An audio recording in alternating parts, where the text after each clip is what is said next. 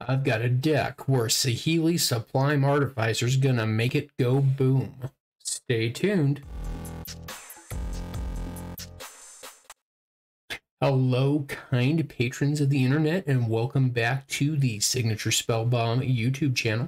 Today I'm covering a Saheeli Sublime Artificer deck that I played on a recent Oathbreaker stream. Check out the video on the channel if you have a sec. I would appreciate it.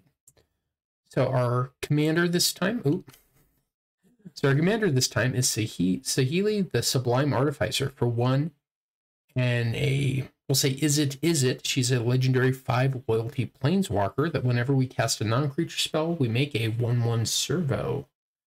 Keep that in mind, it's going to be important. 3/2 or target artifact we control becomes a copy of another target artifact or creature we control till end of turn, except it's an artifact in addition to its other types. There is some strange synergies that pop up in a deck every once in a while with that ability. Our signature spell is Explosive Singularity. For 8 and 2 red, it will deal 10 damage to any target, and we may tap creatures we control to reduce the cost of this spell by 1 for each creature spent to tap it.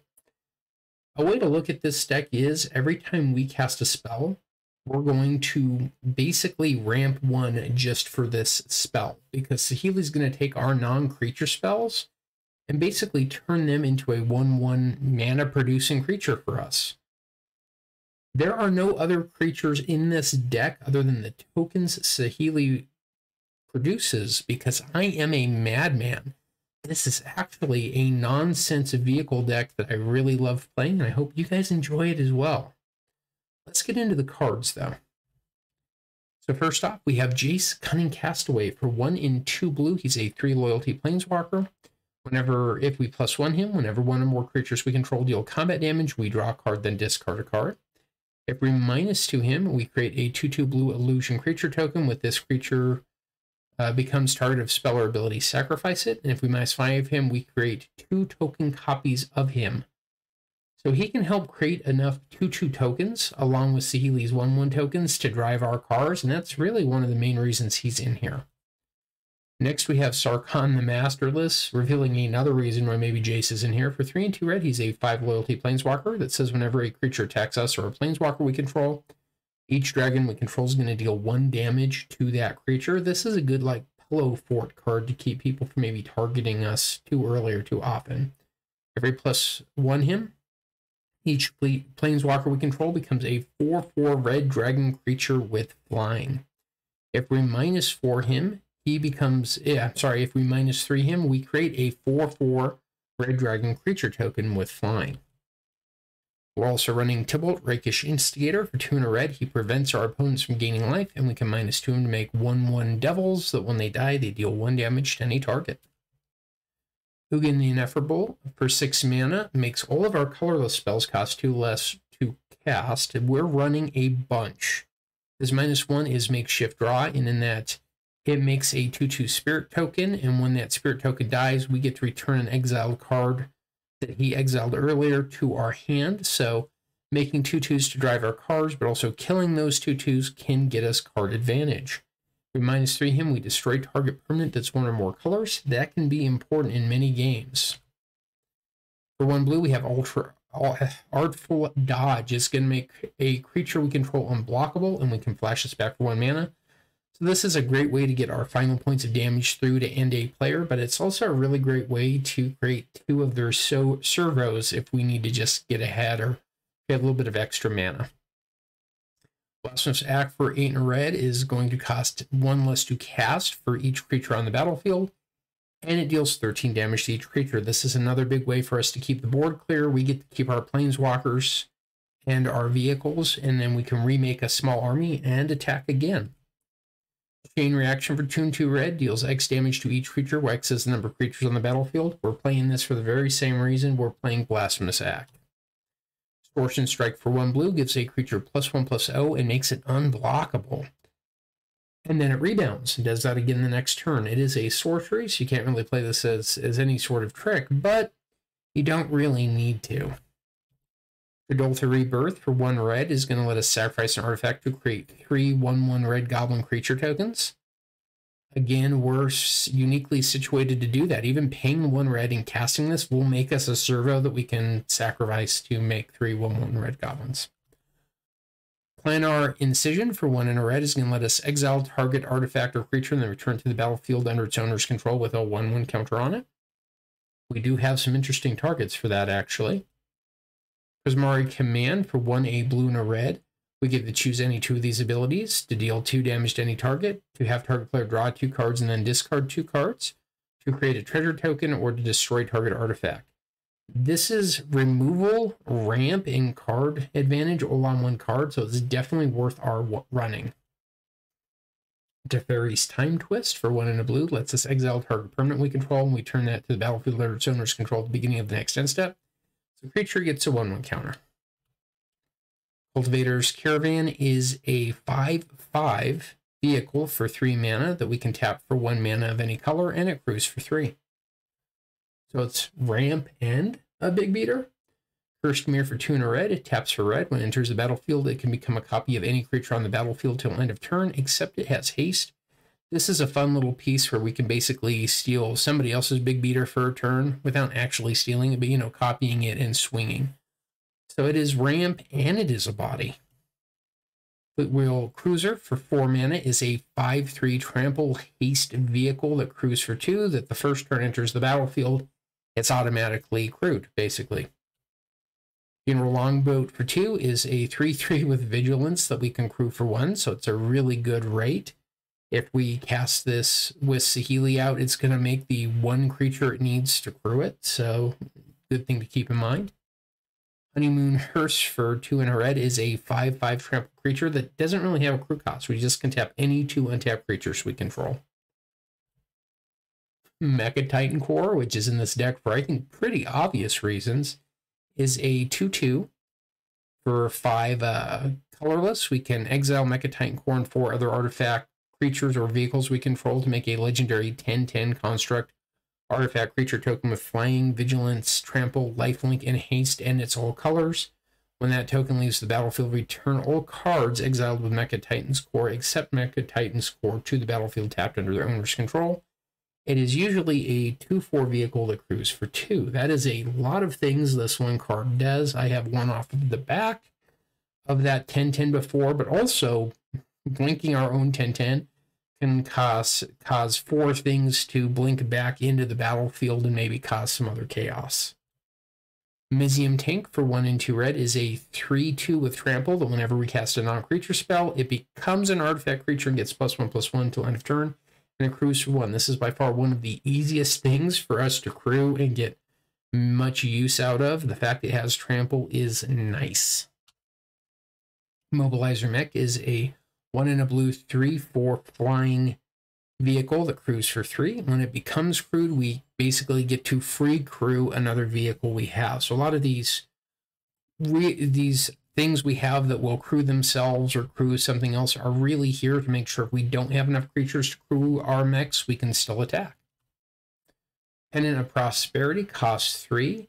Enters the battlefield, we give it to an opponent. Whenever that opponent would pay 2 and tap it, they draw a card and put a land, and may put a land from their hand onto the battlefield, and then we get to do the same.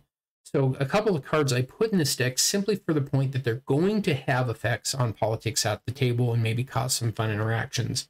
I could have probably gone with a better card draw thing, but this just felt more fun to me. Raider's Carve for 3 is a 4/4 vehicle that crews for 3. Whenever it attacks, we can look at the top card of our library. If it's a land, we can put it on the battlefield tap. So just another piece of ramp. Reckoner Bankbuster for 2 is a 4/4 that crews for 3. When it enters the battlefield, it has 3 charge counters on it. If we tap 2 and tap it, we can remove one of those counters and draw a card. And then if there's no counters on it, we make a treasure token and a 1/1 pilot token that can crew as if it was value 3. Power 3, I should say. Silent Submersible for 2 blue is a 2/3 vehicle. Whenever it deals combat damage to a player or planeswalker, we draw a card, crews for 2. This is one of those things we may want to make unblockable if we're really hurting for cards or card advantage to just push through the game. Smuggler's Copter for 2 colorless is a flying 3/2. It crews for 1. Whenever it attacks or blocks, we can draw a card. If we do, we discard a card. Surge Hacker Mech for 4 is one of the best damage spells in the deck and definitely a good blink target for some of the things I mentioned earlier. It is a 5/5 menace vehicle that crews for 4. When it enters the battlefield, it deals damage equal to twice the number of vehicles you control the target creature or planeswalker an opponent controls. So the fact that we can hit planeswalkers with this is also really good as a removal spell goes. Tempting Contract for 4 is another one of these cards that's in here more for the fun of it. At the beginning of your upkeep, each opponent may create a treasure token. For each opponent who does, you create a treasure token. So each turn, when it comes to our turn, we might get up to 3 treasure tokens, or we might get nothing. It really just depends on how our opponents are feeling. It just felt like a fun politics card to have. For 2 mana, we have Throne of the God Pharaoh. At the beginning of our end step, each opponent loses life equal to the number of tapped creatures we control. Since we are playing a vehicle deck, it is not impossible to tap down a whole slew of creatures at the end of each turn just to do maximum damage. Thundering Chariot for 4 mana is a 3/3 vehicle with First Strike, Trample, and Haste, and Cruise for 1. That is a lot of things this does. Definitely one of my favorite vehicles in the deck. Wedding Invitation for 2. When it enters the battlefield, we draw a card, and we can sacrifice to make a creature unblockable. Kind of in here for the same reason as the other unblockable spells. Goblin Assault for 2 and a red is going to give us a 1/1 red goblin token every single one of our upkeeps. It's going to have haste, and they have to attack each combat if able, but since we have cards, we don't actually have to attack with them. Impact Tremors for 1 and a red says whenever a creature enters the battlefield under our control, it will deal 1 damage to each opponent. Since we're going to be making a bunch of 1/1 servos off of Saheeli's ability, simply because we don't have any spells that aren't non-creature spells in the deck, plus everything else that makes counters, this is probably going to be pretty useful to us throughout the course of a game. Eyes Revolution for 2 and a red says whenever a non-token artifact we put into a graveyard from the battlefield, we get to return it to our hands unless an opponent chooses to take 3 damage. A really good recursion for the deck. It's kind of pseudo protection because it helps us get back a lot of our artifacts. If an opponent doesn't want us to get back something, they have to pay the price, which makes this, I think, one of the more fun cards to play in a red artifact-centric deck. Castle Embereth enters the battlefield tapped unless we control a mountain. We can tap for red, or we can pay some mana and tap it to basically anthem all of our creatures by +1/+0 until the end of a turn. Command Tower is Command Tower. Exotic Orchard will only tap for mana of a color our opponent's land can produce, but you're very likely going to run into blue at an Oathbreaker table, so don't feel like this is an impossible or bad card at all. If it gives us one of our colors or both, that's great. It's often going to give us both. You'd be surprised how often. Fabled Passage is in here because I happen to have one. You do not have to run one. It just lets us sacrifice it to search our library for basic land card. It'll enter the battlefield tapped unless we control 4 more lands, in which case we get to untap it. Crossboil Snarl taps for a blue or red, and it will enter the battlefield untapped if we reveal a mountain or island from our hand. Interplanetary Beacon. Whenever we cast a Planeswalker spell, we gain 1 life. We can tap it for colorless, or we can pay 1 and tap it to generate 2 mana of different colors that we can only spend to cast Planeswalker spells. So this ramps us, but just for Planeswalkers. We are, of course, running some islands, and we'll be running some mountains too, but we'll get to them later. Mecha Hanger is taps for colorless, taps to spend colored mana to 4 pilots or vehicles, and it can be used to pilot a vehicle. And then we've got Otawara, the Soaring City. This is just a really good land. I don't really have to say a lot about this. I think most people realize these new channel lands are amazing. Again, you don't have to run this. You can replace it with an island. This is just the deck that I built with the cards I have.